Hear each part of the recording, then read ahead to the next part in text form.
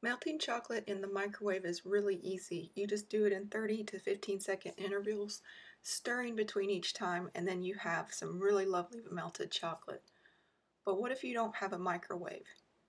All you really need is a saucepan, some chocolate, low heat, and some patience. You're going to have to stir this constantly to keep it from burning. Remember, chocolate melts at a very low temperature. It actually starts to melt before your own body temperature. So you do not want to heat this on high. You want to use the lowest setting available on your stovetop.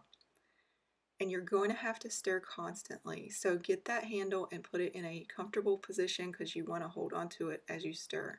At first it's going to be difficult to stir and move around like this, but keep moving it around so it doesn't scorch on the bottom. Once you get it to a point that it's melting more, it'll be easier to move around and it'll be very fluid. And you just want to keep pushing it around and scraping the bottom. I like to use a silicone spatula for this because it's very good at getting every little bit of chocolate moved. Once it gets to the point that it's about halfway melted, it goes really fast. If you're going to be tempering the chocolate, this is when you'll want to start using your thermometer. This step is absolutely not necessary, especially if all you're doing is kneading melted chocolate.